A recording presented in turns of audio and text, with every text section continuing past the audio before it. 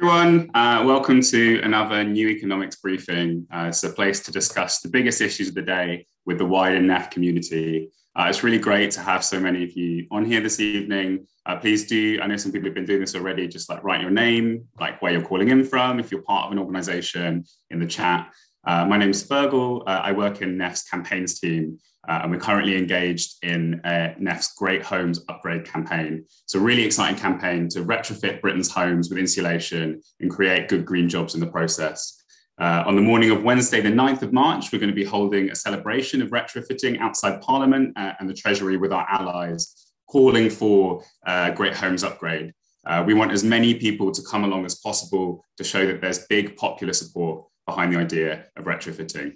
So if you're in London and you want to come down and show your support, you can RSVP on the link that we're going to post in the chat now.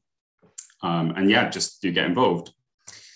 So today we're going to be talking about the cost of living crisis and its connection to issues of climate justice. With inflation set to rise to 8% in April and energy bills soaring by hundreds of pounds, we're on the brink of an eye-watering rise in the cost of living. The fact that this takes place in the context of a decade of stagnating wages, rising prices, and erosion of the welfare state will make the coming storm all the more difficult to weather. Of course, the crisis won't affect everyone equally. NEF research has found that the impact of the energy bill rises will hit the poorest families 7.5 times harder than the richest.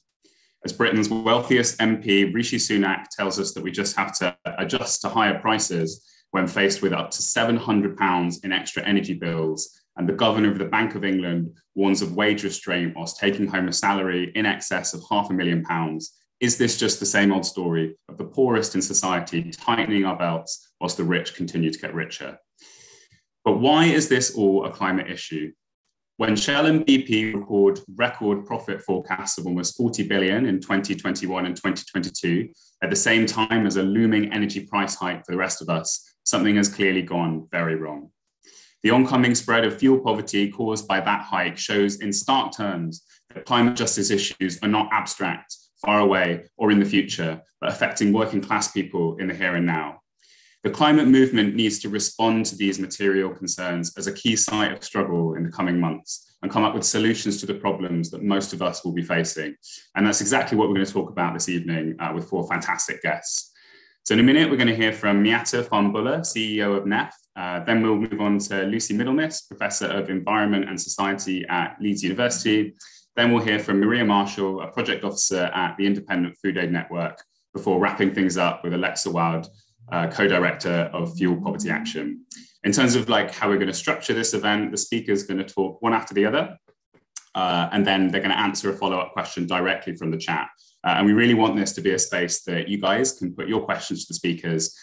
So please do, as the speakers are talking, post your questions for them in the chat, and we'll do our best to ask those questions to the speakers. We really want to make this feel as interactive as possible and give you the chance to ask your questions. So do keep that comment and chat box nice and lively. And as ever, please do tweet about the event this evening with the hashtag #NEFbriefing to help us spread the word and get even more people engaged in the discussion. Okay, let's go to our first speaker now, Miatta Fahnbulleh. Miatta, could you give us an overview of the cost of living crisis to kick things off? What's driving it? What's going to happen next? And what should the government do about it? Brilliant. Thanks so much, Ferg. And hello, everyone. Absolutely delighted to be joining you this morning. I do have to send apologies. My children are making their way up to bath time, very noisy. So if you hear noise in the background, that's them going up the steps. So look, I just wanted to provide a little bit of context to the cost of living crisis, where the roots of it lie, and actually what's going to happen next, and where and how the government ought to respond. For me, the crisis is, and the thing that people are about to endure, which I think is going to be really painful and really profound, I think is the kind of economic fallout from the pandemic. It's still there. We're feeling it. We're feeling the aftershocks. Now, the government has been telling us that we're bouncing back at an extraordinary rate. But I think that had always, and certainly now, belies the fact that our economy was one of the hardest hit, which is why, when you look at the growth figures, they look high, but from a very low base. But more fundamentally, the fact that the aftershocks of that economic crisis are being felt in people's lives, are being felt in the real world. As Fergus said, we know that we're seeing inflation at a 30-year high, 5.5%, could top 7 to 8%. But, underneath those headline numbers is a story about rising prices that are squeezing people across the country. And the poster boy of the cost of living crisis is obviously energy and energy prices. And, here the numbers are absolutely staggering. Energy prices have already gone up by about 23% last year, which is pretty hefty hike in the first place. We are expecting to see a further rise of over 50% in April, so 600 to 800 pounds on average, to the average bill. 14 billion across UK bill payers across the country. But as Ferg says, the impact of this we know is not being felt evenly. We know that the poorest households will see their energy bills rise by about 12% of their household budgets. It's about 5 times the proportion for the top 10%. We're expecting to see about 6 million people who will be in fuel poverty. That's up from about 2 million. But it's not just energy prices. That is the poster boy. That's the thing that we're all talking about. But we are seeing rising prices across the piece. We're seeing rising food prices, clothes, shoes, housing costs, all the day-to-day essentials. So people are being hit from every angle. But I think for me, the thing that makes this feel so profound, I think the thing that makes it feel so painful is that it comes off the back of a decade in which living standards had barely budged. We pretty much entered the pandemic with living standards having flatlined since 2008, driven in no small part by the fact that we had pretty much a decade of stagnating wages, hitting those on low and middle incomes the hardest. I always say this, but it's worth just reflecting on how completely remarkable that is. That's the longest period of earning stagnation we've seen for about 200 years. So, in that world, we saw a big squeeze in the income for those in the middle, but we've also seen living standards held back for the poorest in our society, inequalities rising, making the UK probably quite an international outlier in terms of poverty. The extent to which the poorest families fell below the poverty line in this country was the second highest in 37 OECD countries. And the impact in total of all of this is even before this moment, this cost of living crisis that we're talking about, families went into the pandemic already eating hand to mouth, paycheck to paycheck, with very little cushion to weather the storm. And then you have the pandemic, you have the aftermath and the aftershock, and that's what makes this feel so incredibly painful. The research that we've done and we've published suggests that actually, we already have 1 in 3 households that are living on an income in which they are struggling to stay afloat, they're struggling to make ends meet. And that was before the bite of the cost of living crisis. We already had the situation where a shocking 45% of all children will be living in households with incomes in which they cannot afford a basic quality of life. And that was before energy bills were due to increase by 50%. And the thing that is staggering for me is at the same time as all of this was happening, we were seeing our social security safety net, our social insurance system absolutely hammered. And I think the sheer inadequacy of it is hitting us at this moment in time. This was the case even before the Chancellor made that atrocious decision to cut the £20 uplift to universal credit at the last budget. And by the way, if he had kept that, that would have absorbed a big chunk of the increase in prices that we're about to see through energy prices. But even there, even with that £20 uplift, it was only replacing a quarter of the cuts to social security payments that we'd seen since 2010. So for me, the 2 lessons when I look at the crisis and the 2 things it tells me, the 2 things I think ought to inform our policy response is, on the one hand, we have got to bake in the principle that there must be an income level by which no one is allowed to fall so people can absorb these shocks. So it means that when you have these moments, people aren't pushed into destitution. And that's why we've been calling for a living income. So building an adequate income floor into the social security system so that everyone has that safety net in order to weather these types of storms. And then this should be combined with a dogged focus on reversing this trend of stagnating wages. Because the thing that makes price rises so painful is the fact that they're coming off the back of the fact that wages have either not moved or in fact have been declining real terms. Driving up the minimum wage so it reflects the true cost of living should be the first step.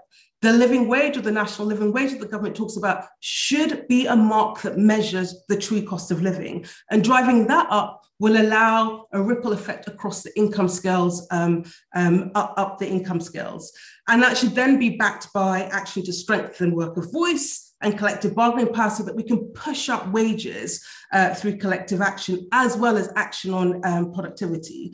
But the second piece for me, the second thing I think we learned through this crisis, and this is the piece that takes us to the climate response, is that we should be accelerating and firming the urgency to accelerate the transition to net zero, not retracting from it. And, you know, for me, the two things is that if we were to have increased the levels of renewables, we wouldn't be seeing the type of crisis that we're seeing. So the absolute imperative for the government should be to increase renewables, but critically to be retrofitting all of our homes. And actually, if there was a national resolve to do that at pace over the course of the next 5 years, that would be one of the ways in which we could mitigate against rising energy prices that we're going to see not just for 1 year, but probably for a number of different years. And would be able to give all households the security to know that you're living in a warm, decent home that doesn't cost an absolute load in order to heat. So the thing that I found quite interesting about the debate is that it's been quite short-term issues, short-term responses, a VAT cut to fuel bills, a loan from the government, which is a ridiculous intervention, the warm homes discount. These are all okay short-term interventions. But for me, we ought to be responding to this crisis in a way that tries to deal with some of the structural issues. And if we were to deal with the question of minimum income through a living income, and we were to deal with the question of how we both build out our renewables and invest in that, but also critically retrofit our homes at the speed and pace that we would need to, we would not only respond to the short term and the here and now, but in a way that insulates us going forward. So that's my two takeaways, and I will leave it there, Ferg. Thanks so much, Miatta. That was fantastic. And yeah, really nicely linked to some stuff that NEF is currently engaged in. The living income campaign that Miatta just mentioned is another thing that it'd be really great if people on the call wanted to get involved in. So we'll post a link for how you can do that in the chat now. I've just been looking, there's been quite a few questions coming in. There's quite a good one here from Ken Barker. Ken asks, thinking of Jack Monroe's campaign on food prices, how can we strengthen more relevant price indices with the ONS? Do you have any thoughts on that, Miatta? Yeah, that's a really good question. I mean, I think, you know, that work has been absolutely phenomenal. And I think it has really forced policymakers to stop and think, because the set of indices that we use is pretty arbitrary. It's a basket that clearly doesn't reflect what families, in particular poorer families, are feeling. I mean, I've taken heart with the fact that the ONS has actually stopped and responded. It said that it's going to think about ways in which it could make the basket of goods that it uses to define CPI a little bit more reflective. But for me, I think it speaks to a bigger need for policymakers to be thinking about the distributional impact of policies. You know, when you're looking at aggregate numbers, when you're looking at things in the abstract, I think it can be a bit divorced from the realities of people's lives. And, you know, to be honest, I think if we had better understanding of how price rises and other things were affecting families, and that we had a better read across to that, I think we'd be making better policy. I think we would have seen a budget, for example, that was doing far more on the cost of living crisis because it recognized just how profound it was. But at the time I looked at it, I was like, it's almost like they don't believe it's happening or can't see it's happening, but it's coming down the track. So I think this is the first step, encouraging noises, but there's a lot more that we need to do to track and measure the things that are impacting on people's lives. And I would be remiss if I didn't come back to well-being. So for me, actually, what are the measures and the indices that governments are looking at across the piece? And to what extent do we need a better basket that reflects how people are feeling and living well, rather than the sort of metrics that we use. Thanks, Miatta. It was all incredibly useful and like really good to get some of that kind of top level stuff so that we can kind of dive down a little bit more in the rest of the event. So thank you for that. So yeah, next we're going to hear from Lucie Middlemiss, who's Professor of Environment and Society at the University of Leeds. Lucie, could you talk in a bit more detail about how the sort of material issues that people are facing now connect with the climate crisis? And yeah, more broadly about the work that you've been doing and why it's important to ground issues of climate justice in the here and now rather than in the future and being abstract. Yes, thank you very much for inviting me to speak. I just wanted to say before I do that the metrics on fuel poverty are also really problematic in the sense that they're 2 years out of date and they don't really reflect changing costs in the way that they really need to. And so a similar campaign to that run by Jack Monroe needs to happen, I think, in terms of revising those. But sorry, I'll get back to your question. So today I wanted to answer your question by talking about a project I'm involved in called Understanding Family and Community Vulnerabilities in the Transition to Net Zero. We're funded by the Nuffield Foundation, and we're a team of researchers led by the Young Foundation, including colleagues at the University of York, Leeds, and Trinity College Dublin. In the project, we're building a comprehensive understanding of how people are likely to be vulnerable to policy for net zero, because we want to understand who will struggle to participate in the climate change agenda as net zero policies come in order to better understand what a fair transition to net zero would look like. So based on this work, the main point I want to make today is that climate change action must take heed of the cost of living crisis and of inequality more broadly, the kinds of deep-seated inequalities that Miatta has just been talking about. Why? Because under net zero, big change is coming for families and communities, and not everyone has the same starting point or the ability to respond to such change. We really risk leaving people who are already experiencing a range of social and spatial inequalities even further behind than they are today. In the first part of our project, we've looked in detail at current scenarios for net zero, as well as evidence of existing inequalities in each of the areas of life that the scenarios affect. And from this work, I'd like to share some simple messages with you about the intersections between poverty and inequality and climate change. The first then is that we have to start by understanding where people are at. We're in the middle of this crisis, this cost of living crisis, and people are paying closer attention to poverty and inequality as a result. But for those of us working in the space, the crisis represents more of an intensification of existing social and spatial inequalities, with larger numbers of people being impacted by social ills that we're quite familiar with, such as fuel poverty. The existing spatial and social inequalities that divide our society are really well known, very well evidenced. Witness the Marmot reports on health inequalities, or indeed the very presence of a levelling up agenda. From a climate perspective, inequalities in the present will inevitably affect how net zero policy is experienced by different kinds of people. But it's really noticeable in visions of net zero that this starting point of unequal opportunities is not deeply integrated into our thinking about the future. We think this needs to change. For us, starting where people are at means acknowledging that people have different abilities to engage in net zero as a result of social and spatial inequalities that have been detailed by Miatta today already. These inequalities are financial.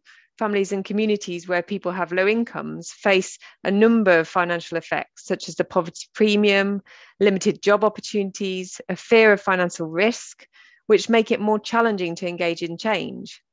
Inequalities are also patterned socially, being more likely to affect disabled people, people from ethnic minorities, people living in poorer neighbourhoods and regions, and so on.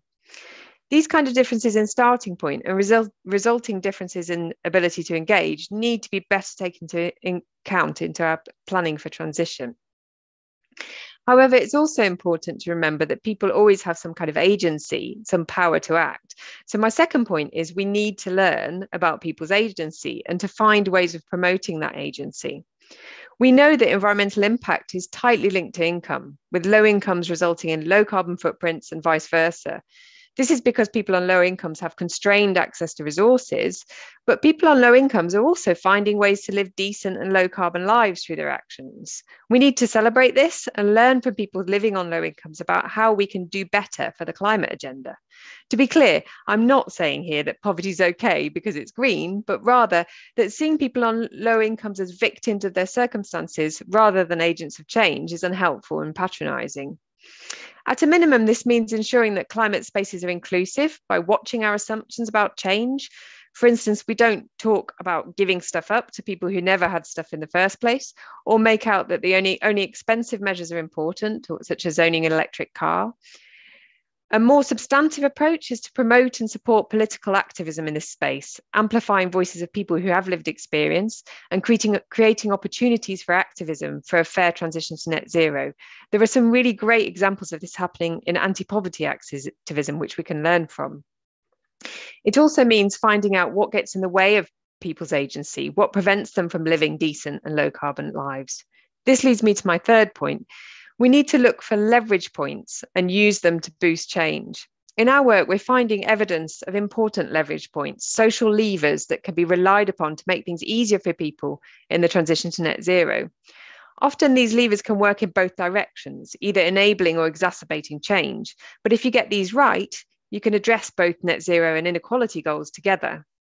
To give an example, paying for policy measures using progressive rather than regressive means is a leverage point. For instance, using general taxation to pay for measures, spreading the cost more fairly, instead of putting levies on bills where everyone pays the same. We can certainly see that in the case of energy bills. Leverage points can also be more cultural, so finding means of breaking environmentalism's association with middle class, white, non-disabled identities would be an important leverage point in my view. It's about allowing different types of people to access and own this agenda. Before I finish, I'd also like to point out that bringing together the agendas of poverty and inequality and climate change is particularly challenging because focusing on two goals at once can easily mean meeting neither. There are, of course, areas in which the goals conflict, where reducing carbon emissions will result in increased poverty or vice versa. But I think this makes my three key points particularly important. Understanding where people are now, looking for these opportunities for people to have agency, and supporting this by identifying leverage points to boost change, all for me, important ways of trying to ensure a fairer transition to net zero. Thank you. Thanks so much, Lucie. That was really, really useful at sort of doing that kind of framing that we really think is really important about grounding that the reality of net zero in the here and now. There are a few questions in the chat. One of them was just about if you could post a link to the project in the chat. I don't know if you're able to do that, because I'm sure more people would like to read it. We had a question sent in by email, which you kind of spoke to a little bit, so maybe I'll try and have a go at sort of adapting it. But the question was basically, is there a mistake that campaigners and environmentalists are making, which makes environmental and climate issues seem like something only middle-class people have the space to worry about, rather than something which would be hit the poorest hardest? And because I think you spoke to that a little bit, I just wonder if you could give a bit more detail on who's doing this well, where you kind of see things in the environmental movement at the moment that are kind of really they've nailed their messaging on this, or they're kind of actually doing that work particularly effectively. Yeah, off the top of my head, putting me on the spot like that, I can't think of anything immediately. but I would say that the movement does have a flavour of middle classness, and it tends to. I mean, one of the things that we found certainly when reading the scenarios for net zero, so thinking about possible futures, is they do read as if they're written in very many cases by people from a particular background. And what I think is really important is by having that sort of fairly unified vision of the future, which has a middle class white non-disabled flavour. What you're not doing is letting other people envisage their own futures that will also work under a net zero agenda. I feel like it's really important to allow different forms of environmentalism, so to allow disabled environmentalisms and environmentalisms from other minority communities, in order to allow people in. There is action on active travel, for instance, happening from disabled groups, which is really, really fantastic. So there is, I mean, where people can get involved and do get involved and start to have their own say in the agenda, that's really great. But sorry, names escape me on the spur of the moment. But totally fine. That was a really good answer. Thank you. There are a few other questions for you in the chat, but I think we're going to need to move on. I wonder if you'd be able to just sort of commenting or answering any questions in the chat, because it seems like people are really engaged with what you're talking about, and I wouldn't want anyone to miss out on the opportunity to ask you a question. Thanks so much, Lucie. Before I move on to our next speaker, I do just want to take a second to plug NEF's Supporters Network. Supporters donations help fund quite a large part of our work, including running events like this, and allow us to plan further ahead into the future. Supporters are currently powering our campaigns, including our Great Homes Upgrade campaign and Living Income campaign, which Miatta mentioned in her speech. Basically, we're looking to scale up our campaigns. And in order to do that and win the kind of change we need to see, we need to really scale up our supporters base. We're looking for hundreds more supporters in the next few months to really take our campaign to the next level. You can join our supporters network from as little as £3 a month. If you are a NEF supporter on this call, then thank you very much. If not, then do check out the link that we're posting in the chat now. Great.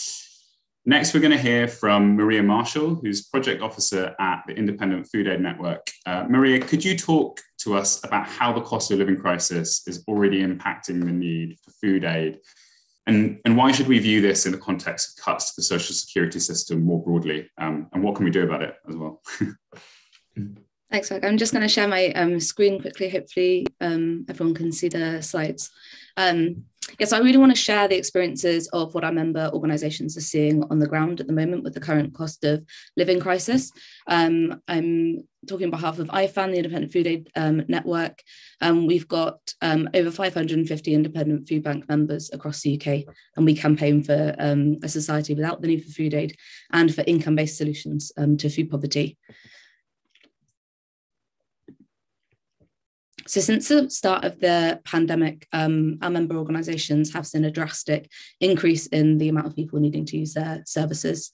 I'm just going to read this testimony from one of our members, Rajesh Makwana, Director of SIFRA in London, who's said that at the moment their levels are twice as high as they were pre-pandemic.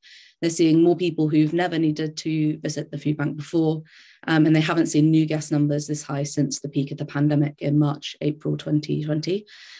Similarly, from Sue Wood from Hope Church in Hounslow says that they're supporting people for much longer periods of time, that in the current crisis, they're going to find it hard to get hold of the donations of food that they're relying on, because a lot of people just aren't in the position to donate as generously as they have been in the past. Some recurring themes that we're hearing from our members on the screen here is about this kind of new demographic of first-time food bank users. So we're hearing anecdotally of a lot of people who may have given to the food bank before, now needing to use the services themselves. But yeah, really people that haven't seen themselves in this position before. Heating or eating is a phrase that we hear a lot as well, especially in the current crisis. So people that are already paying a poverty premium and reliant on expensive prepayment meters and often have exhausted their options, turning to the food bank. And like this example here in Huntingdonshire, somebody's been given a food parcel, but they don't have the means to be able to heat it up to eat it. Clients that are using the food bank long term is something else that we're hearing a lot. And the reality really is that food banks are no longer acting as an emergency service. Food banks usually have been set up and they thought that it was going to be a temporary service. They're responding to emergency in their community, but now more and more it's something that people are relying on to be there long term, and that the state is relying on being there long term as well. The increase in work poverty. So our member organisation in Earlsfield said recently they've been holding sessions where they estimate about 50% of the people using the food bank have work of some kind. And, you know, work is often held up as a solution or route out of poverty, but the reality is that wages and unpredictable hours is just not enough to allow a lot of people even the most basic standard of living. and also the disproportionate impact that the current crisis is having on single people as well as families. So we're people that are single are a huge demographic of food bank users, and this is reflected in our members and as well as the Trussell Trust network as well.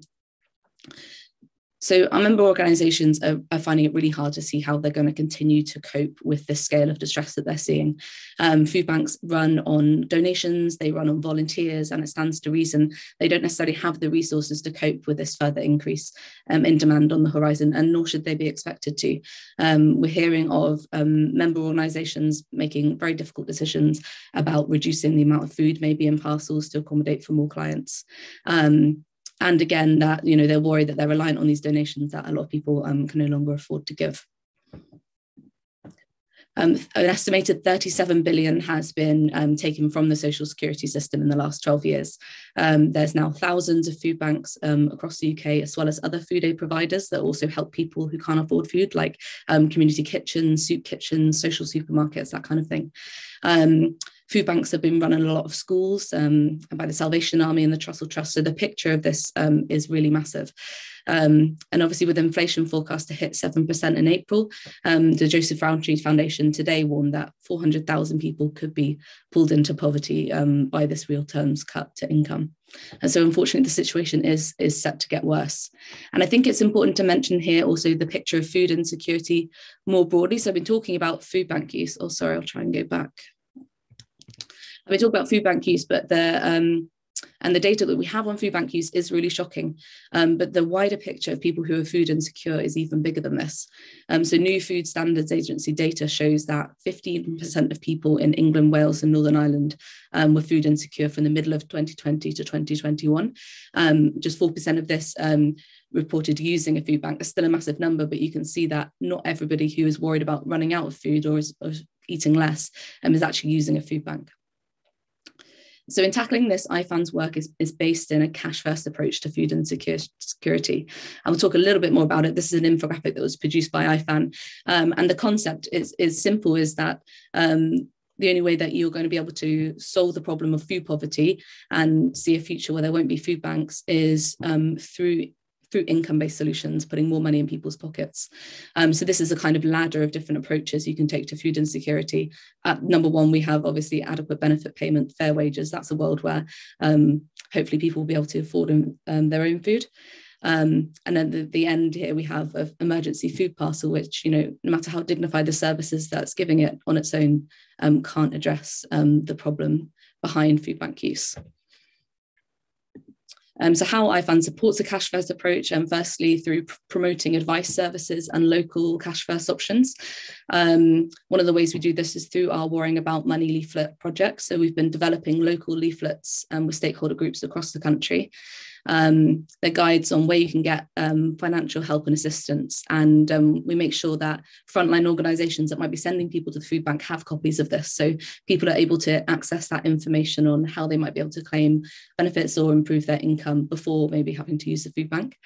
And secondly, through advocating on a local and national level. So locally, we're calling for all local authorities to prioritise cash payments support for people in crisis, and nationally, always calling for benefit payments and wages to match the cost of living, and alongside other anti-poverty charities at the moment, calling for social security payments to be uprated in line with expected inflation at 7%.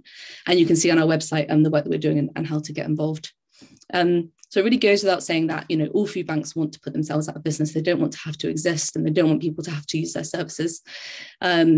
We've seen with the proliferation of food bank use and since the pandemic, a real rise in organisations giving surplus food to food aid organisations, which obviously, the help is appreciated in the long term, but this is a short-term solution. It's not going to address those long-term solutions that I was talking about before with a cash-first approach. There's a really powerful narrative that it's a kind of win-win situation. If you have all this food waste and you have lots of people that can't afford to eat food, one problem can kind of solve the other. But really, it's not the case. It's quite an attractive approach maybe by the government, and channeling money into redistributing surplus is going to be cheaper than fixing the social security system. This also can be quite attractive to supermarkets, who can benefit from the credentials of, minimizing waste when they're actually relying on voluntary organizations to deal with their surplus food. And we know that most food waste caused by supermarkets happens before the food ever reaches the shelf. So the idea that this is kind of fixing the food waste problem is false. And the third point is, is a question of dignity. In reality, surplus food can be of varying quality. Ultimately, a lot of it's not going to be used, either because it's spoiled or somebody has dietary restrictions or cultural preferences. If they're able to choose and afford their own food and buy it at the local shop, you wouldn't have this waste. IFAN supports the Plenty to Share campaign run by This Is Rubbish, and I really encourage people to go and have a look at what they do. And there's a contact on the screen here. But like IFAN, they're talking about designing food waste out of the system and not conflating those two issues of food waste and food poverty. They've got separate solutions that we need to look at. So to conclude then, we know we're in an unprecedented crisis. Even before the pandemic, 43% of households on universal credit were food insecure. We also know that food banks are a relatively recent phenomenon in response to austerity. 75% of independent food banks started operating in the last 9 years, with over a third opening over 2012 to 2013. And because food banks are a relatively recent phenomenon, it really should be possible to reverse this kind of normalization of food banks and emergency food aid. The UK has the 6th richest economy in the world, and we can really work together nationally and locally to shift the focus away from food as a response and back to cash first. A glimmer of hope in this situation is in Scotland, with the Scottish Government's plan to end the need for food banks. It incorporates the cash first model, and you can read our response to the plan on our website. But it is going to be interesting to follow that work and see how it might hopefully be replicated outside of Scotland as well. And finally, the solutions to the crisis we're seeing at the moment have to be sustainable. Food surplus redistribution has been used to plug gaps in the short term, but in the long term, it's not going to do anything to combat inequality, enhance people's dignity, and help the planet as well. And I'll stop screen sharing now. Thanks. Thank you so much, Maria. That was really comprehensive and really interesting. There are a couple of quick questions in the chat, and I'll try and put them to you together because they kind of link up with each other. So Colin has asked, what has been the impact of food price inflation on donations? I don't know if that's something that you've noticed yet, but it'd be great if you speak to that. And then Margaret has asked, adding to Colin's question, how much has Jack Monroe's work revealed how inflation is hitting food bank users particularly hard? Is that, just the work that they've been doing, is that something that's kind of you guys have been aware of? And interesting to hear more about that. Thanks, Fox. So we don't have solid data from our members on how the rising cost of food has been impacting on donations. But anecdotally, we have been hearing that people are seeing a drop already, and that is a concern.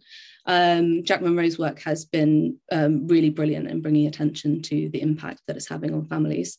During the pandemic, a lot of donations to our food banks were given in cash instead, for obvious reasons, because people weren't out shopping as much. And that was, the food banks getting cash was great in a lot of ways in terms of flexibility. And a lot of our members, looking at that kind of cash first ladder that I showed before, a lot of our members now are offering food vouchers instead or alongside food parcels. That gives people a bit more choice.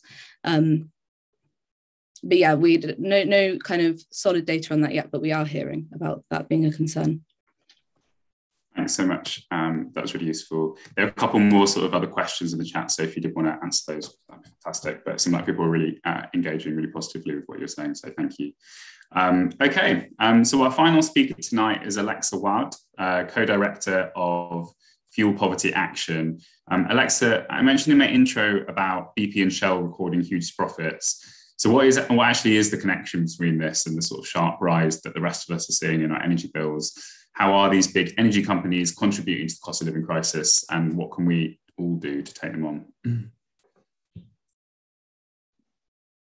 Great. Thanks so much for having me tonight, Ferg. It's really exciting to be on the new economics briefing.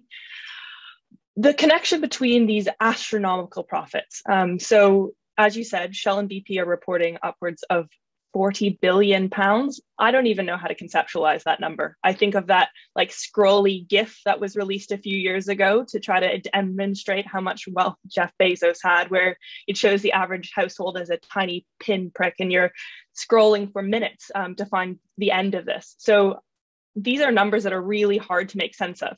But what is easy to make sense of is how disappointed people are to hear that oil and gas companies are profiting so massively when people in their homes are making decisions to not turn on the lights, to stay in bed, to stay warm, to not make a cup of tea, and that this is having real disastrous consequences from making so many illnesses way worse. You're talking asthma, you're talking arthritis. It's going to take way longer to get back better from any flu if you're in a cold home, and also death. Like 10,000 people a year prior to COVID were dying every winter because they couldn't afford to heat their home.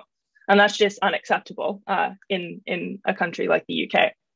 And so what the connection, in addition to being unethical, really shocking, people notice there's a really big tension there, is that it is laying bare how upside down the energy market is and has been for a long time.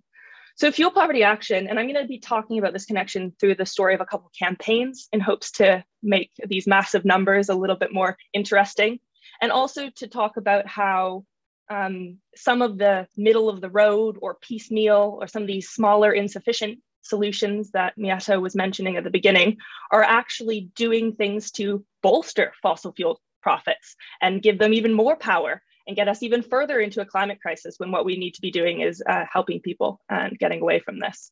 So Fuel Poverty Action has been around for over a decade and was sort of born out of the climate camp, early climate movement in the UK, and anti-austerity, anti-poverty campaigning. And this was a group of people, this is well before I joined, who wanted to be fighting for climate action, but in a way that immediately addressed the impact austerity was having on people's lives in the context of fuel poverty.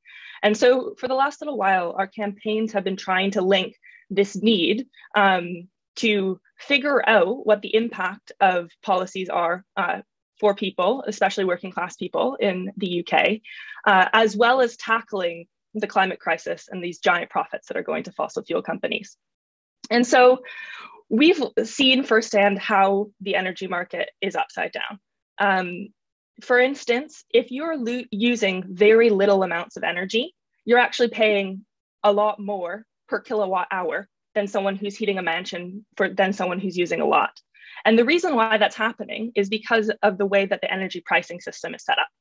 And there's this thing on your bill, the standing charge that you're going to have regardless of how much you use. And so even if for people who are using down to the bone, trying to use nothing because they can't afford it, you're still getting charged automatically.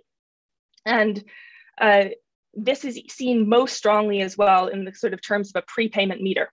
The meter that's sometimes forced upon people, most often forced upon people, or you move into a flat that already has it, if you've been defaulting on payments or you can't pay your direct debits. And it's you have to go and top up on your prepayment meter. And if you don't top up, you essentially are self-disconnecting. You might end up in a house without electricity. And the people who are most likely to have those are also those who are most likely to have houses that are in the poorest conditions. And so heat doesn't go very far anyway. And you're ending up with people who just don't have access to electricity.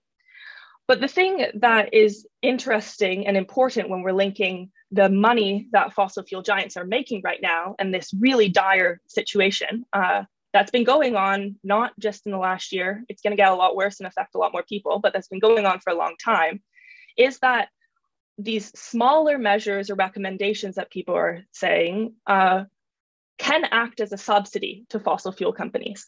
And so the UK is a country that actually gives a lot of fossil fuel subsidies daily, yearly to these giants. They Uplift did some research recently that found £100 million was given in rebates to Shell in the last year, in addition to Shell making these giant profits. And if you are paying customer bills, if the government steps in to pay customer bills, but there's no stipulations on what's happening with that money is going straight into the pockets of fossil fuel companies. And what happens for the climate when fossil fuel companies are making massive profits? Well, that money is reinvested for further exploration and development of oil, which is only worsening the climate crisis when we know that already there's too much oil being extracted and already there's too much carbon in the atmosphere. And that's making both situations worse, giving the fossil fuel companies more power to continue to undercut and take advantage of households. So what Fuel Poverty Action has been working up for the last 3 years, and we've been testing with Tenants and Residents Association, who we've had heating campaigns with, and we've been testing with some of the people we've been working in the wake of the Grenfell crisis on cladding and insulation issues and trying to pair that with retrofit. And we've been testing with our pensioners groups and disabled people against cuts, is this idea of energy for all, that we need to be walking away from the demands that take the energy market for granted, the one that is continuing to make fossil fuel companies much richer at the expense of the climate and at the expense of us. And we need to be going towards demands that actually show that we need energy to be able to live. And we've been working this idea up. We've been putting it here and there. We weren't sure when to release it. And then the energy crisis hit.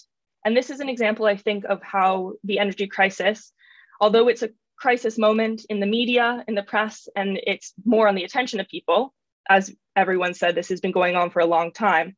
But what this moment has done is really shift a discourse around what's acceptable. So when we were talking about Energy for All last year, it was not getting the attention. And Diane, who's on the call today, is a Fuel Poverty Action member, and she sort of launched a petition with Fuel Poverty Action that within 24 hours had 140,000 signatures, within 48 hours had 200,000 signatures on this demand that people should have a basic amount of energy that they need to live, to keep the lights on, to keep the heat on, to cook, and that should be free. And that can be funded through changes in wealth taxes. It can be funded through windfall taxes. There's all sorts of things that could be done. But just the way the current energy system is set up, where fossil fuel companies are only bolstered, both with public money and with money from our own pockets that we barely have to begin with, needs to stop. And that, I guess, is the opening that's come from talking about the crisis recently, is people see this as abhorrent. People are shocked and appalled. It's been like this for a long time. So now we need to start bringing in demands that recognize that this is an unacceptable status quo. Thanks so much, Alexa. That was really, really good. I just wanted to, there's a couple of questions in the chat earlier about net zero and the merits of using it as a term. And there's obviously like this group of Conservative MPs known as the Net Zero Scrutiny Group, who are trying to persuade the government that we can sort of solve the energy crisis by drilling our own gas and drilling for our own gas in like the North Sea and restart fracking in the UK. And linked to that, I guess, is the claim that like net zero policies will hit poorer people hard and benefit the elite. I just wonder how you'd like respond to some of these claims. Is there any like merit in what they're saying at all? And yeah, how would you respond to that? I think Lucie's the one who actually has the data to back up whatever response I give. Yeah, net zero policies can be done really poorly and hurt people. Absolutely. They can also be done really well and make things better for people. And I think there, as the climate movement, who's also a social justice movement, we need to be paying complete attention to this. And we know, like, we know that this is a false choice. We know that really the reliance on fossil capitalism and these giant fossil fuel companies is hurting both the planet and us. But yes, net zero in a lot of its current iterations, which only bolster the status quo, yeah, that's not gonna be great for people. But there's a lot of iterations of serious and radical action on climate that really is going to make life better for people. Thanks. Lucie, I can see you nodding quite a lot. I wonder if you wanted to quickly come back in and add anything to that. Yeah, thank you. I finally remembered an example. So at the moment, I'm working together with Leeds City Council on some other research, and they have a project in Holt Park in Leeds, which is to radically renovate homes. And it's like, I can't remember I think it's something like 20 centimeters worth of insulation, electric heat pumps. These are council houses, Leeds City Council owned council houses. I mean, that can come under the title of net zero, because I mean that's the way that the council frame it, and it's funded through BEIS money. Those kinds of kind of radical retrofit initiatives are amazing. I mean, the people living in those homes are going to be feeling the difference between when we talk to somebody that lived there, not having the heating all day or on all day, being in bed all day to keep warm, and then suddenly getting the use of your space. And those kinds of changes are really transformatory in people's everyday lives, I think. So definitely can be done badly, and also can be done extremely well. And of course, the measures I'm talking about are really expensive, but on the other hand, if in the long term that they really have a great benefits in terms of people's ability to afford things, because it's just all a lot cheaper. Yeah, absolutely. Yeah. And on that point of expensive, I think the other point that Fuel Poverty Action has been trying to get across in this crisis is there's plenty of money. What the figures, what's the coincidence that Shell released its figures on the same day they released the price cap rise? That was created this media storm, but it shows there's plenty of money there. It's just in the wrong places. And so when there's this pushback from more conservative perspectives on net zero, these are expensive measures. Well, there's plenty of money. And I think if we all started pointing out where that money is, that would be really helpful for campaigns that are trying to get this across. Thanks so much, both of you. That's nearly all we've got time for tonight, actually. So I just want to say thanks again to our wonderful speakers and all of you for coming along. And just a couple of reminders that you can actually get involved in campaigning on some of the issues we've covered today. I'm hoping that the speakers will be posting some links as well in terms of how you can get involved in some of the stuff that they've been talking about. But from NEF's side, we are having this Parliamentary Day of Action for our Great Homes Upgrade campaign, which is all about retrofitting, creating good green jobs and solving the climate crisis at the same time.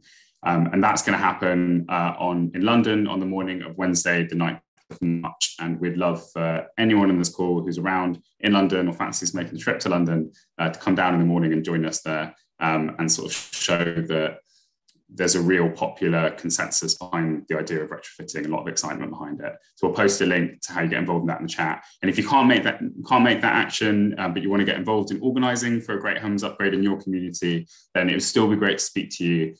We'll post an email that you can get in touch with in the chat as well.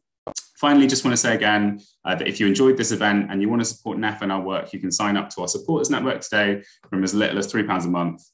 Supporters help fund our work, including helping to continue to run events like this and taking the fight for a new economy to the widest audience possible. We'll post the link in the chat again now.